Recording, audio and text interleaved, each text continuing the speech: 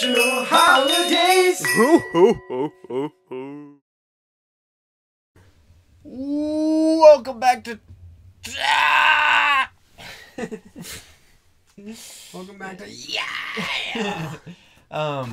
we're gonna be doing Youth of the Nation.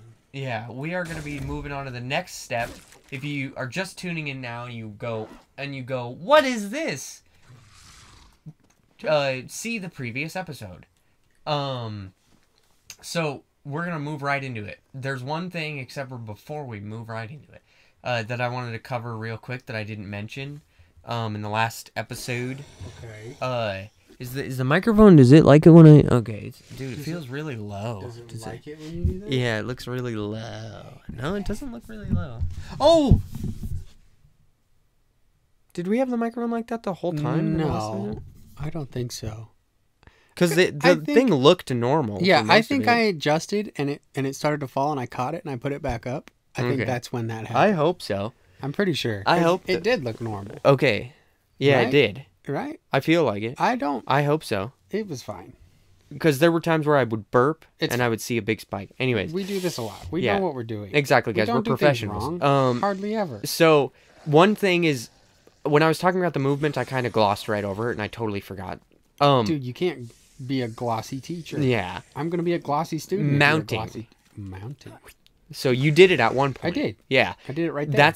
That is a big thing that you can do in this. Okay. That you, like I said, you can't do in any other zombies. But here's the thing. That mounting is mondo useful. And I will show you once we open up the map a little bit how useful it can be. But there is another thing that actually, because of that mounting, again, this is the first time that you can do this in zombies. Something that you could do in previous Call of Duties, previous Black Ops games and stuff, where you have a slide. You can do what's called ledge sliding, where you, whoa, oh god, whoa, that was incorrect. Where you, I can't really do it up here because you have to be basically, you have to be sprinting. Okay. And then you jump and land on the ledge and slide, as you land on the ledge, and you will keep your slide momentum, but through the air. It's really useful when you know how to use it. Yeah. I can't really do it because I can't get a sprint going up there. But anyways, that's not the point. I just wanted to point out that the mantle is super useful. It's just not very easy for me to demonstrate it in this room, but I don't want to open up the rest of the map yet. So here's what we're going to move on to. I'm going to hand the controller over to Zane.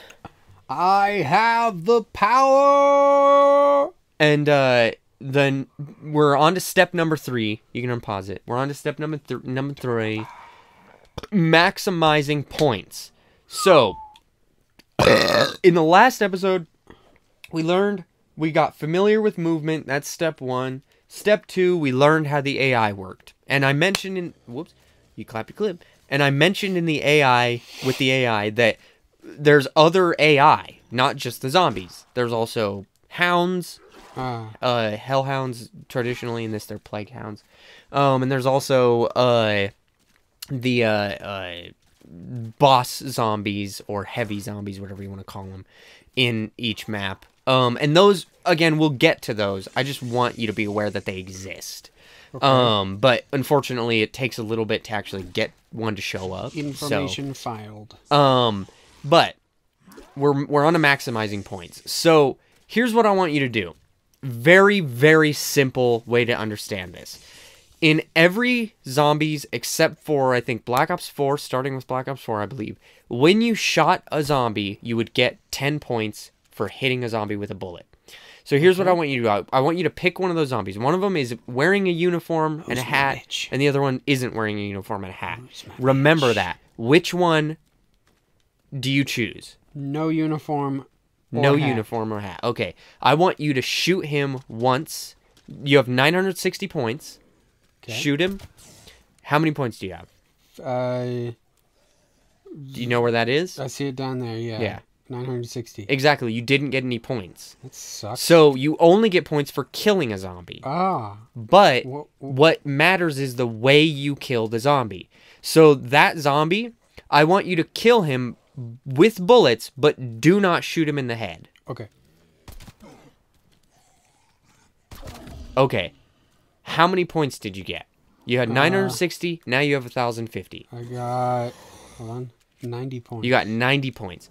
Now, him, I want you to kill him with bullets, but I want you to do it with a headshot. Okay. What's in this game called a critical. How many did you get? 165, I had 1060. 1050. 1050? Mm-hmm. So I got 115? Yes, you got 115 points. It also tells you, we'll get to what those are in a second. I don't know if you know what that thing is. It's definitely not just a paperweight. But the I was being facetious. Fard? I know that you know what a fard grenade is. Garnand. Okay. We all know what a fard grenade is. But so you can actually do this if you kill another zombie, shoot him in the head, and pay attention next to like you see those see that. Yeah. It said 115 Yes. critical kill. So that's how many points you're getting for that kill, right? Okay. Yes. Now we're going to do one other thing. You have 1,280 points. I want you to kill a zombie, but this time I want you to do it with a melee. Okie dokie. So, see that? How many points did you get? I had 1,200. Mm-hmm. It showed you on the side there. I didn't look. So do it again. Do it again and see. 115? 115. So you got 115 points. And we can check out that math as well just to make sure if you really want to.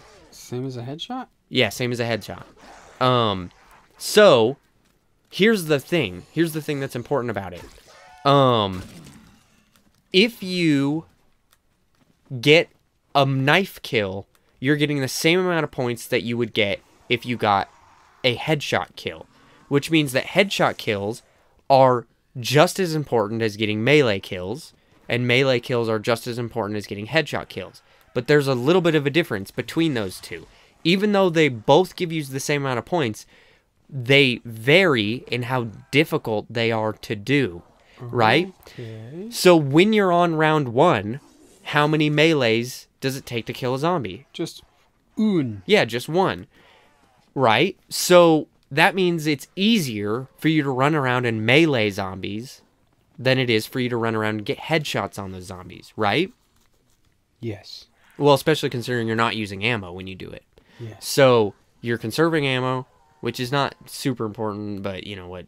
It's really? It depends on what game it is. In this, it's not super important. Okay. The reason it's not super important, I'll get to in a little bit. But so what you want to do, this is really simple because it is so much more complicated in previous zombies games because you got points for shooting them. Previously, you would like shoot them in the leg a certain amount of times and then knife kill them to maximize your points. Now, all you need to do is make sure that as many zombies as you can, you are either getting a headshot kill, a critical kill, or you are getting a melee kill.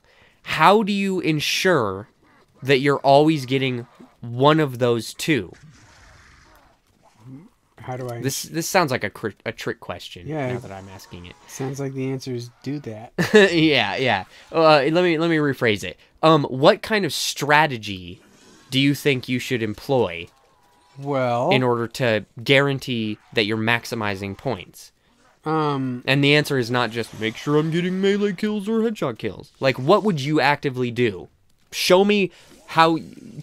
I want you to show me. Kill all these zombies and make sure you're getting the most amount of points possible. Okay. It's party time. Point bags. So you're choosing to melee all of them. Yes. And why? It's easier right now. Because it's an early round. Exactly. Hold on. Don't pick that up. This is a not. perfect opportunity. Those will expire when they're sitting there. The round 3, none of the zombies are here yet, right? You want to maximize the time that you have the double points. So it blinks. Once it starts blinking really fast, right now, pick it up. That's when you want to pick it up because it was about to disappear. Now you have the longest duration of double points. Okay. And you can use it the most because the zombies have actually spawned in. Gotcha. If you had picked it up the second the other one dropped it, it would have already expired. And you wouldn't have gotten to use it at all because you had to wait for all the zombies to spawn in. So on round 2, to what you were saying, it was still easier to kill all the zombies because it took 2 melees. You know, not quite 1, but still it wasn't that many, right? Yes. But when we're talking about round 5, it's not going to take 2 melees. It's going to take 3. And there's going to be more zombies, and they're going to be faster, and they're going to be more aggressive, right? So the answer, what do you think the answer is for maximizing points on round 5 compared to round 1? That's where you go with them headshots. Wrong. And this is what I was talking about at the end of the last episode. Pause it, and then quit match. So we're gonna go over something that is again, this is like a strategy that is specific to Cold War, but it's something that it will stay regardless of what zombies game you're playing. It's just how you go about it that changes. All right. So in this, instead of having a knife, you have the gun butt, right? It functions similarly, but it doesn't function exactly the same. And that's because if you gun butt an enemy, what is this skin? Is this something that I got? I don't know. I'm confused. Don't ask me. This isn't even... I just turned this on. I haven't played on this account since we go over to operators real quick. I want to see. And then click on that. NATO. And then triangle. Oh, it won't even let you. Won't even let me. I can't. Oh, what the fuck? What, CDL? Oh, jeez. What the fuck? Well, here's Zana. Zana? Say hello. What is Zana? She wasn't there. Here's an operator pack. What the fuck? Oh, jeez. Dude, did we just figure some shit out? Look, you got Park. Hold on. Don't go through all of them. Okay. I was trying to get the CDL. No. I'm just... Bulldozer... Dude. What the fuck? Okay, whatever. Back out. We're recording this on the 11th. So, Season 1 hasn't come out yet.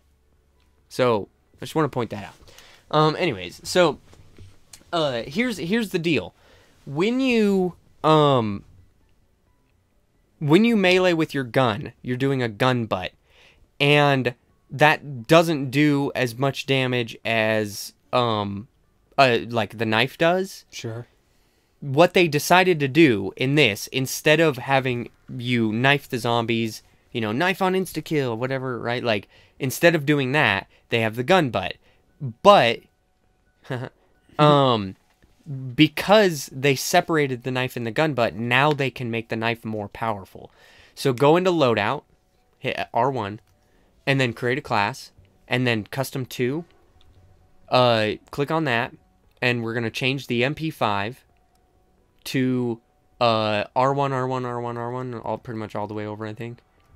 Melee to the knife. Okay. Then. So hit that. And then Frost Blast, we're going to change that to Ether Shroud as well. So, the middle one, Ether Shroud, yeah. So back out. Is all I got? Yep. And then go to lobby. Okay. And then hit play. And then when it asks you to choose your class, this time you're going to choose Custom 2, the one with the knife. Right on.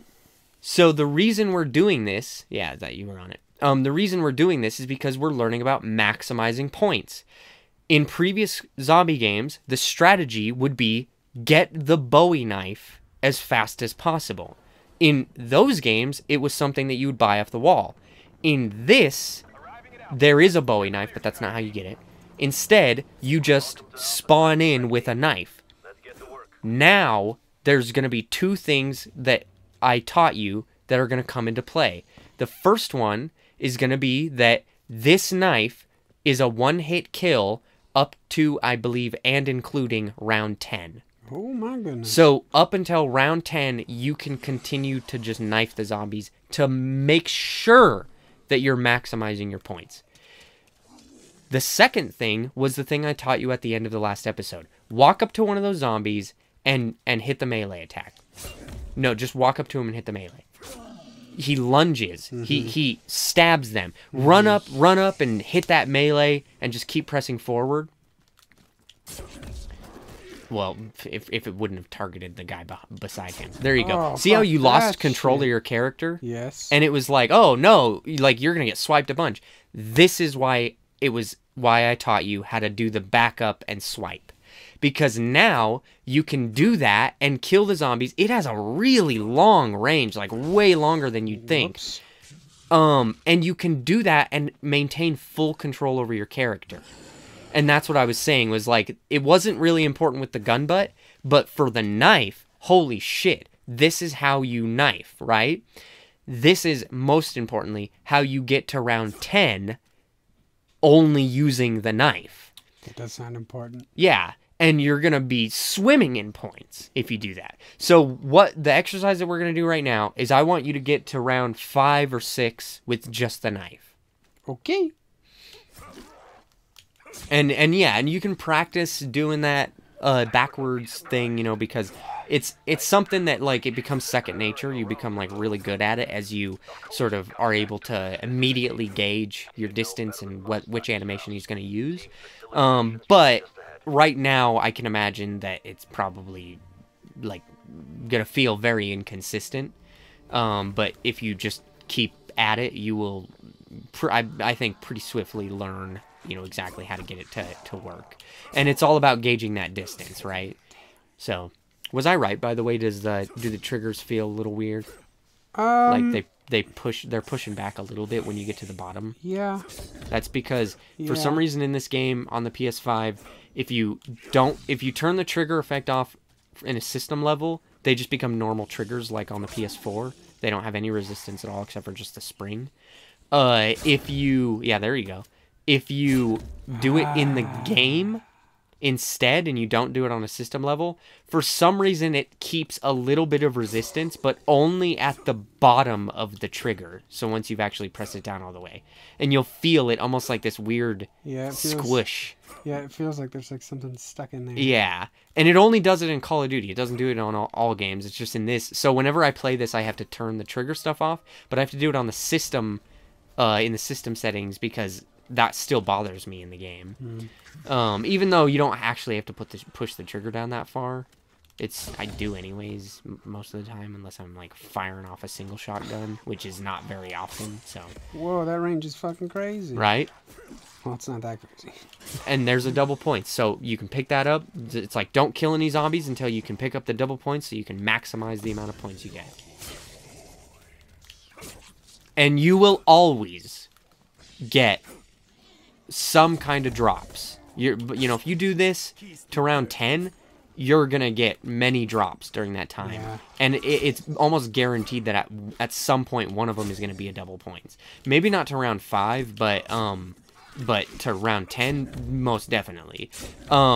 What you were talking about, like with what you did when you tried to do the Easter egg at the beginning of this, it spawned in a nuke, and you said, oh, I don't want to pick that up because it's going to kill the last guy. You're absolutely right, except for right now, you're just trying to progress the rounds, right? Yeah. So, would you, if a nuke spawned, let's say you still have half the zombies left to kill, if a nuke spawned, would you pick it up? Yes. No. No. You want to kill as many zombies as possible before you pick up the nuke. Because the nuke gives you 400 points. I see. So, if there's 4 zombies left to kill, might as well kill the zombies, get the points for killing the zombies, and then get the 400 points even though it didn't actually kill anything, you know? Nice. I think that was a nuke down there, actually, yeah. Ah, fuck! So, and that's fine. There it is. Yeah, that's fine. Because, we're just learning. But that's kind of like, again, when we're talking about maximizing points, we're talking about making sure that you are getting you're not skimping out on anything. You are scrounging up as much points as possible, as many points as possible. You're being as frugal with those points as possible, which is another thing that we'll talk about, but I'm gonna save it until we get to a different step. But that's how to spend those points responsibly, basically. Which is a weird thing to say for this, but that's the way it works. So once you have gotten, like, it seems like you're pretty comfortable with this. You have an idea of how to do it. You're you're getting enough of those types of swipe kills that it looks like you're at least comfortable enough. Yeah. So when we're talking about maximizing points, it's not just about killing zombies. As I said, it's maximizing double points time, as well as insta-kill, right? If you're on round 15 or something, and you got an insta-kill, you might as well knife some zombies here or there, right? Like, you're not going to knife all of them on round 15 unless you know exactly what you're doing.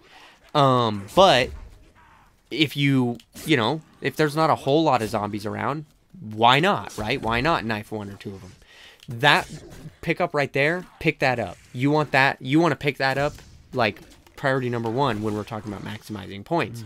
Because it's a bonus points. It just gave you free points, There's no need to wait or anything like that. So then, with an insta-kill, you're not really gaining much out of using the insta-kill on low rounds if you're using the knife. But if you're not on low rounds, then make sure you're shooting them in the head, Now, I will say, pause it really quickly, because I think, go into settings, and then go down, to aim assist. Yeah, target aim assist, turn that off. Up. Yeah, and then ADS aim assist, turn that off as well. We're going to turn those off, and I will explain that, and I should have explained that before, but I don't want to lose my train of thought for maximizing points, so you back out. Yeah, with power-ups, it's also important. A carpenter, do you know what that is? Carpenter, no. That's it has the something hammer. to do with the... It's the hammer, and I'm assuming it has something to do with the windows? Yes, it boards up all the windows that can be boarded up. Sweet. So it gives you another, I think, 150 points, just because. So it's like, see, there's an insta-kill. You're not going to use it, like, you're not going to really be able to use it because all your, or all your guns. Kills anyway? Yeah, pick it up anyways. But, your, knife is killing in one hit anyways. So, see? Oh my god. So this would probably be about the time that I would say for you, for how comfortable you are, that I would say, maybe getting a new weapon would be a good priority. Here's the thing, though. You have 10,000 points now. Hell yeah. You started with 500. Now you've got 10,000, and you've got all this scrap, and your ether shroud is built up. You're like in a good place to get actually started on doing whatever it is you wanted to do in this particular game, right? If you wanted to go to high rounds, or if you wanted to complete a challenge when they introduce challenges, like the daily and I'm sure weekly challenges. If you wanted to complete the Easter egg, like, this is a good setup, and it's consistent. It's going to be the same basically every time you do it. You're going to end up with the same amount of points. Now, I want you to leave a zombie. I don't want you to kill all of them. Okay. Because there's another thing I'm going to show you with maximizing points. Okay. And now these zombies they're going to be running at you. So there's a max ammo. Again, it doesn't do anything for you because you only have the knife, but you can pick it up anyways. Whoa! Freaking out. Textures. So yeah, it's him. So the doors. There's 2 different doors. There's a door right there, a green door, and then there's that pink door over here that has the rabbit on it. Yes. So when you did the Easter egg for the first time, or when you tried it for the first time at the beginning of this, you went in the pink rabbit door. Yes. And then you said, there's nothing more for me to do here, and you backed out. That's not true. Just so you're aware, and again, this is something that I'll cover a little bit later, but in every Call of Duty, or in every Zombies map pretty much, there's always 2 exits. There's always 2 doors, and they're always going to lead you to where you need to go. So you didn't need to go back out here and open the green door. You could have just kept going. You just didn't see where the door was. I see. But we do want to go through the green door because that's the path that is going to be the best for us. So you want to go through that green door. Green door, here I come. And keep in mind, that was 500 points, right? Yes. So you want to know ahead of time. You want to get familiar with how expensive the doors are. because now that you've left this area, when you go back to the spawn, let's say that you were training in the spawn, right? You go back to the spawn, you go in there. Now guess what? What? Now there's another place for them to come through. Is it that door? It's that door. So you just opened it up. Let's say you didn't have enough points to open up the next door. It was basically useless for you to open that door then. Because I just gave a new spawn. Exactly. So you want to have enough points ahead of time before you start opening the doors to get where you're going. So go up the stairs and then open that. And this doesn't hurt you, by the way. You don't have to worry about that explosion. He does. Yeah. And then this is the room that we want to be in. There's another aspect to maximizing points, and that is, again, scrounging up any fucking points you could possibly get your hands on. And one of the easiest ways to do that, to get points, is the perk machines. Every single perk machine will do this, except for in this map, for some reason, Quick Revive, it won't let you do this, but, yeah, go and get the zombie away, and then lay down in front of that machine. And you have 10,845 points. Come here, boy. And then run up to it, and then don't, like, slide. Just lay down in front of it. Go prone. Boom. You just got 100 points. Why? Loose change. So this is something that has been in the game since, since Darius, in World at War. It was supposed to be the equivalent of, like, finding a quarter underneath the machine. Yeah. So you'd get 25 points from doing it. Not every zombies game does it. Not every map does it. But what they've done here is instead of 25 points, now you get 100 points for doing it, number one. And number two, that also works with double points. So you'll get 200 points instead. Open that door that arrow is pointing at. So this one with the X right there, that denotes that it's something you can blow up. And those arrows will point you towards power, by the way. So, and then this is a new area. And then go around. Towards the box and then down there. See that jug machine? Yes. What are you going to do? I'm going to get the loose change. Exactly. So, boom. Now you just got 200 points. That's almost 2 zombie kills just for laying down, right? That could be... It seems like it's nothing right now because you got 10,000 points. Yeah. That could be the difference between you being able to open the next door or not. Or you being able to pack-a-punch your weapon, right? Yeah. Like, it matters. And there are 5 perk machines on the map, I believe. So, yeah. So, it's like... Or 6 or something. So it's like, that is really handy information, right? And a good way to maximize points. The other thing would be the route that you take, right? So go back to spawn. And then I'm going to show you something.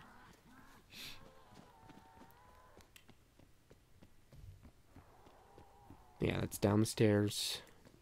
And because you don't have power on, there's a door that can't be opened. But yeah, back to spawn. Now go back through the other door, the pink one. Okay.